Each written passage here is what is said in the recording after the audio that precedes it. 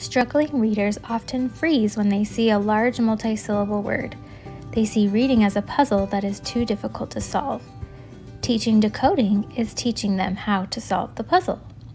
Second grade text is full of multisyllable words. They are everywhere. Here's a simple routine to teach your students to help them decode multisyllable words. When a student comes across a multisyllable word in text, we don't have to be met with a question mark.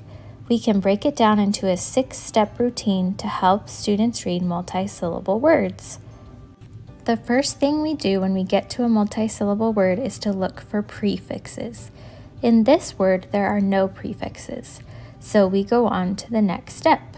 The second step is to look for suffixes.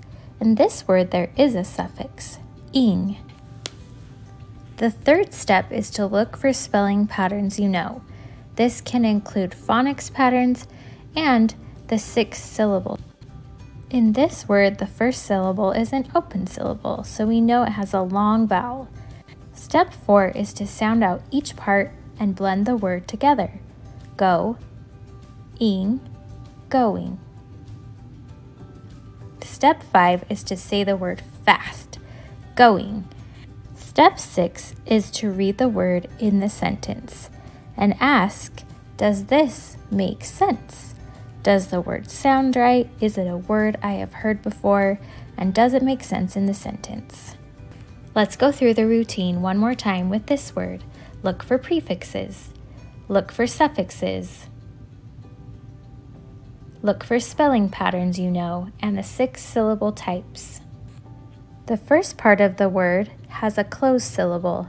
The second part of the word has an R-controlled syllable.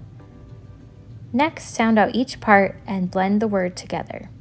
Next, say the word fast. Last, read the word in the sentence. Let's go over it one more time. With this word, look for prefixes, look for suffixes, look for spelling patterns you know, and think about the 6 syllable types.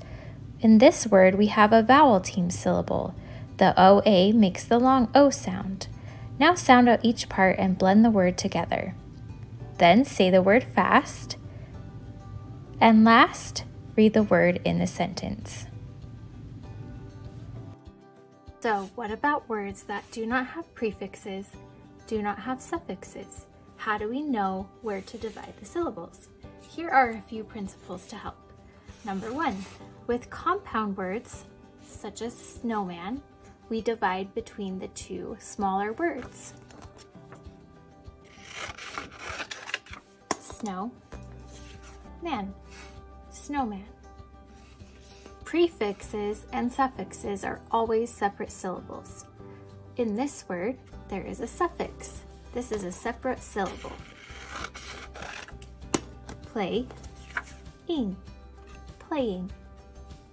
If there is a double consonant between 2 vowels, we divide between the 2. For example, this word, there are 2 consonants together between 2 vowels, so we can divide right between the 2 consonants. Win, do, window. If there is only 1 consonant between 2 vowels, we divide after the first vowel.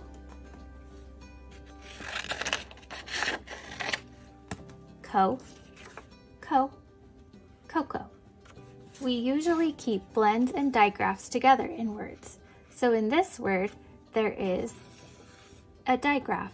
We will keep this together and not split between the 2 consonants.